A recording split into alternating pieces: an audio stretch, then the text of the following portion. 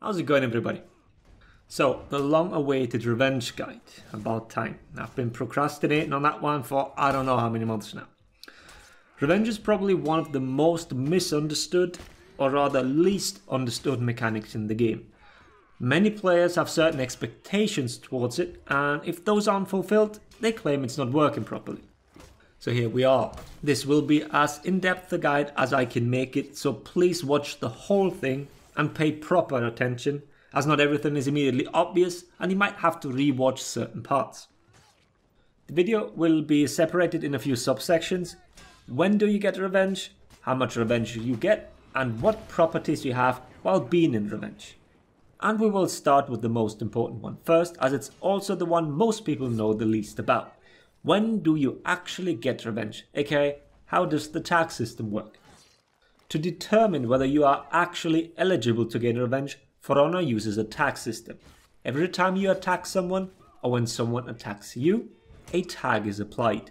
You can have up to 4 tags on you, and you can also apply up to 4 tags, 1 on each opposing player.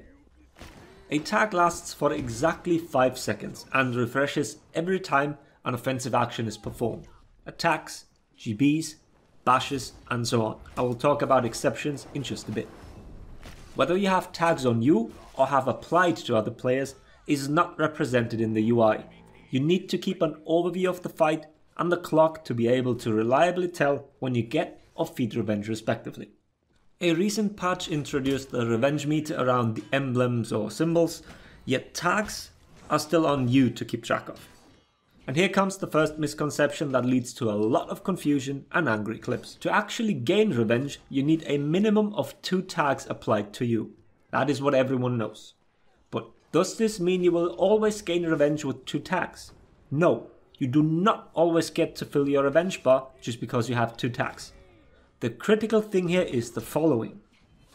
To gain revenge, you not only need a minimum of 2 tags, you also need to have at least 1 more tag applied to you than the opposing player that is hitting you.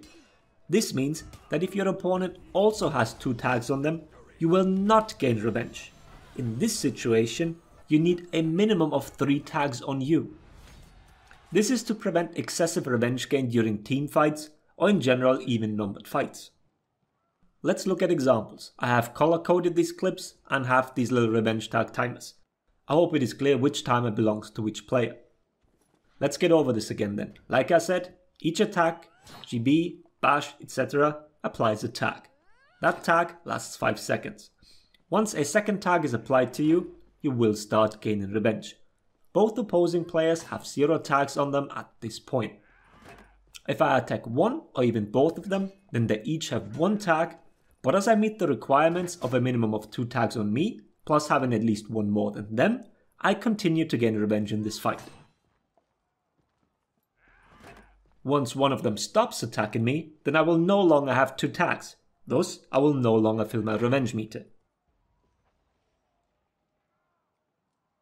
Now let's apply an equal number of tags to everyone. All 4 players have 2 tags on them.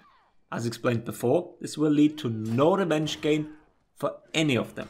The minimum requirement of 2 tags is met, yet no one has 1 more tag than the other. Well, that's not the only requirement for team fights. I know that there are a lot of numbers on the screen and it's not immediately obvious which belongs to whom. So let's rewatch the middle part again and I'll explain the additional requirement.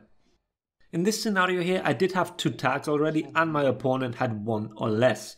But I did not gain revenge while the George still had 1 active tag.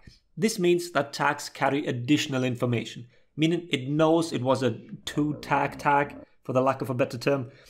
For me to gain revenge, all those tags needed to drop first, before I started filling my bar. In team fights, once people start to focus someone, tags will drop and eventually someone will be able to gain revenge. This is how people end up with revenge sometimes, yet next time you finish a 2-minute fight with like 30% of your revenge bar. Case in point, here we have a 3v2 in which we meet the requirements. It's not that easy to stage these, so try and follow along with the tags and try and identify when I gained revenge and when you previously thought I should have gained revenge. Mute me and watch it at half speed or something. This is just something you need to learn to identify yourself. Tag management is important in this game, and even having rudimentary knowledge about it is probably more than most people can claim for themselves. If it's only one thing you take away from this video, then let it be this: the way how tags work. Every single clip that's been posted since the revenge fix, where someone is complaining about not getting revenge despite being ganked, could be explained with this. I was not joking last time when I said that revenge is indeed working as intended at the moment. But we are far from done here, because not every single offensive action does apply a revenge tag. There are moves that do not, most specifically feats. All damage dealing feats work just like attacks, so no worries there. But debuff feats, while given an assist tag, meaning you gain renown from a takedown, they do not add a revenge tag. This means that you can contribute to a fight without any downsides. This covers the section about when you gain revenge. Next point is, how much do you gain? What factors influence how fast or sometimes how slow you fill your revenge meter? The first one, the base HP of your hero. The lower your HP, the faster you gain revenge. Currently Shinobi has the lowest amount of health, thus gains revenge the fastest.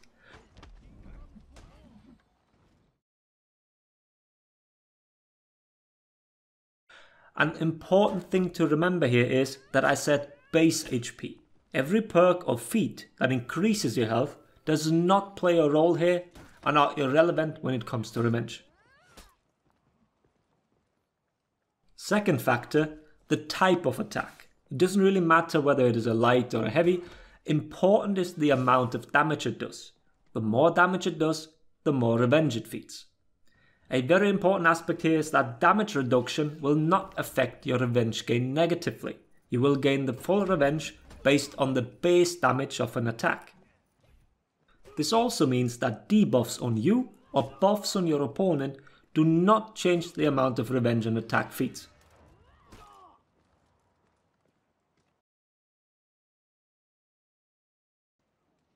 Other moves like bashes and GBs have a base amount that they feed, which has been named as 20 in previous patch notes. As we don't really know the number of a full bar, we can only speculate. For GBs, it doesn't matter whether those are successful, countered, or even bounced. They always feed the exact same amount.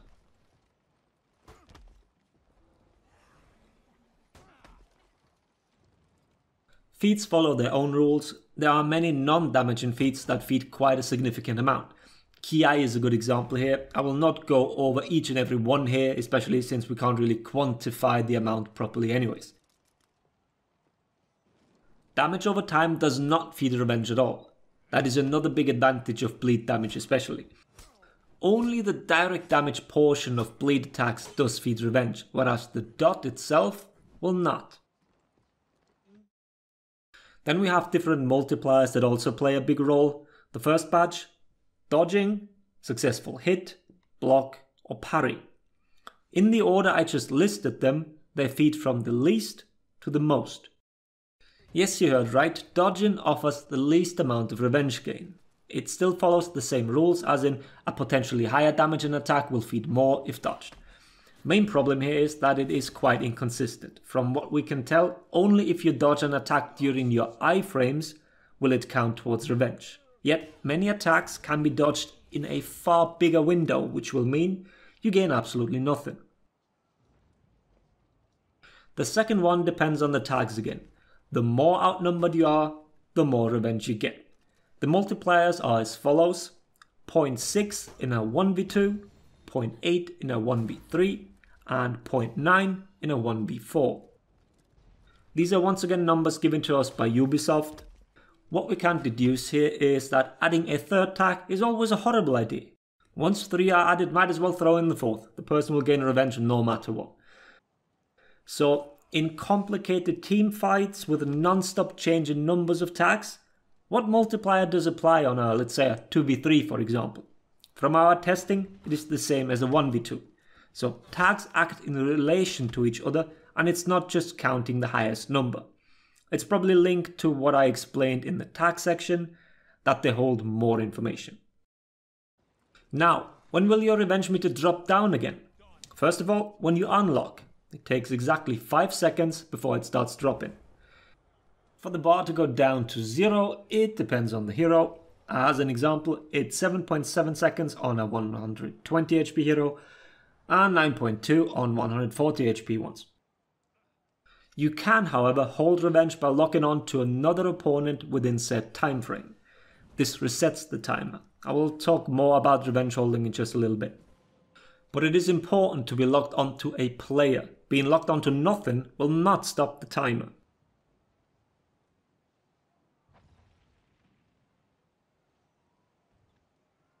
Feats like Smoke Bomb that force you to drop your lock on can also cause this.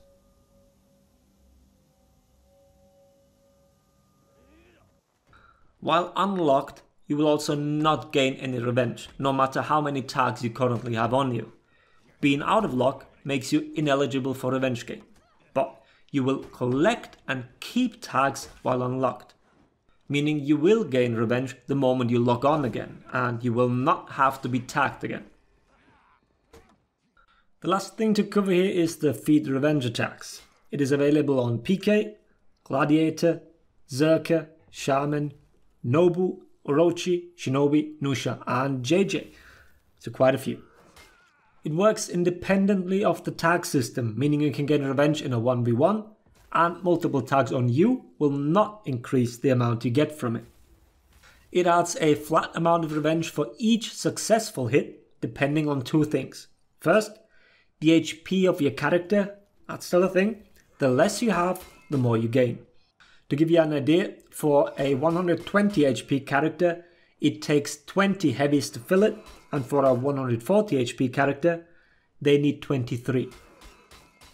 And the second criterion, whether it's a light or heavy. The damage of each attack does not matter. It's all about whether the attack is considered a heavy or a light. This is one of the main reasons why Berserker benefits so much from it. His zone attack counts as 4 heavies, so he can fill his full bar with 5 zones. Bashes and feats do not give you any revenge. This should cover all the criteria for how much revenge you gain. With the additional outline that has been added just recently, people should be able to very much have a rough idea during a fight about how much revenge they have already fed and how much additional attacks will feed. Alright, so now you know when and how much revenge you can get in each specific scenario. So, what if you finally got it? What then? Revenge has quite a few properties that you should know about. First thing, the auto parry when you pop it. It takes 100 milliseconds for the parry to activate. It is not instant, so keep that in mind when you do it on the reaction to a light attack. This also is important for ganks, as you can hit within the 100 milliseconds time window to get additional damage in. Said auto parry has a duration of 800 milliseconds. Those active frames can be cancelled by actions. That used to include even guard switch, which has been fixed, but as soon as you start moving or throwing out attacks, those parry frames are cancelled. The punish for each hero on a revenge knockdown can be found in my max punish video, so look them up there if you are unfamiliar with them for the heroes that you play. Now that you are in revenge, you have a 30% increase in damage, which follows the usual damage stacking rules.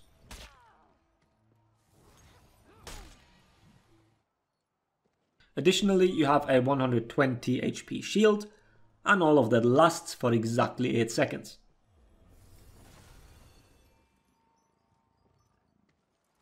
On top of all that, your attacks are now armored. To be precise, it is super armor, meaning that neither attacks nor bashes can interrupt you once you are in a move. You also have no GB vulnerability on any of them. It's just between attacks that you are still susceptible to interrupts in form of attacks, bashes or GBs.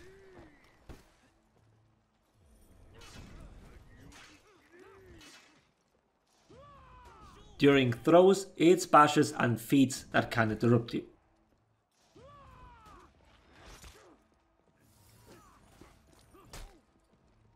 Your own GBs are also armored and do ignore GB vulnerability. That means you can grab opponents out of their attacks.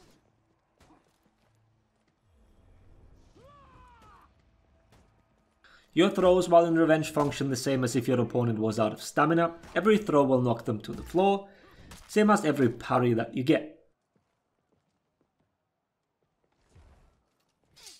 And one more property, your attacks are now all enhanced. Your lights will no longer bounce on blocks. Most of you have probably been familiar with all of that already, but never hurts to have them all listed. So now for a few of the problems that a lot of the community agrees with. Well, I'm not going to go into the whole debate whether the tag system is actually the best system that Ubisoft could have come up with, as that would require a lot of testing and tweaking, so just us debating it on a theoretical level will probably not get us anywhere. But there are some problems that I want to mention. The first one is revenge holding. I know the clip here is pretty old, but it's rare to find people mess up this hard, so I saved it. The fact that you have no timer on when you need to pop your revenge can lead to quite weird fight scenarios, even to a point where it's possible to get, have and hold revenge while ganking someone. The current limitations when it comes to holding revenge are way too lax. Whatever approach you want to take here, instant pop once revenge is filled, or give it a timer of, let's say, within 10 seconds of getting a revenge, you need to pop it. Because it's pretty much impossible to fight someone in a 1v1 that is holding onto a full bar. The other one is one that actually leads to problems like I just mentioned, where people end up with revenge while ganking someone. That is, tags from a person need to disappear the very moment they die. Tags persisting throughout death is extremely annoying. Now with the additional outline and the fact that we know exactly how much revenge our opponent has, this might be a less common scenario now, but it can still happen that the outnumbering party somehow pulls revenge out of their arse because the tags from people they just killed remain on them. In conclusion, whether you gain revenge is very much in control of your attackers. A lot of the time it's actually detrimental for you to even start attacking when outnumbered, as that would mean you aren't being attacked, meaning you don't gain revenge. People that know how to manage this and also know how tags work, which most of you should know now, will not needlessly give someone revenge. Oftentimes, it doesn't even have to be the case. If some random clown puts themselves out of stamina while ganking, this also means he's not feeding anything and probably also results in their tags dropping. Alright, let's just leave it at that now. We're probably almost at 20 minutes by now, and this is a lot of info all at once, but now you at least have a source to look it all up again. A huge shout out to everyone that has helped gather the information and especially helped record all of this. Recording alone was probably close to 8 hours, so thank you for your time guys, and also for all the extra input. I hope that this video has shed some light on the topic of revenge, but should there still be questions, feel free to ask them down below. Or even better, join my Discord and ask there. Having said all that, I hope the video was helpful. Thanks for watching. Laters everybody.